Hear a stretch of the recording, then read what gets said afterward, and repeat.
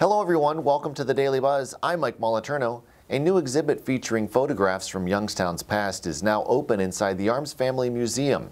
The Mahoning Valley Historical Society's collections manager, Jessica Trickett, has more in this Flashback Mini. The Daily Buzz is brought to you by 717 Credit Union.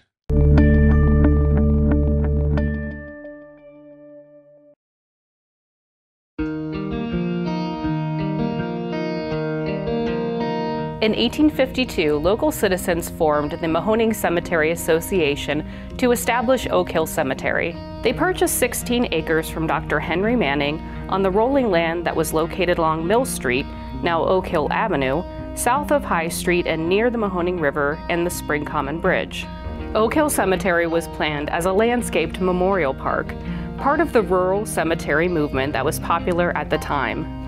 Such designs were meant to be located away from the hustle and bustle of city life to allow for quiet burial ceremonies, family gatherings, picnics, and scenic walks. This scene in Oak Hill Cemetery is from the publication Youngstown Illustrated, a 9-part pictorial celebration of the city and its prosperity published in 1889.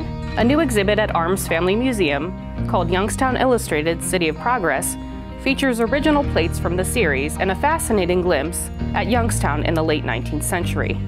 The exhibit is open through July 30th of this year.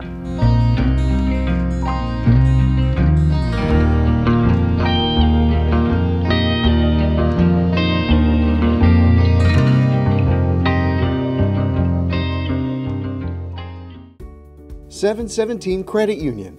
Business services designed to meet your daily needs. Commercial loans, business deposits, merchant and payroll services. 717 Credit Union. It's knowing you were treated right every time.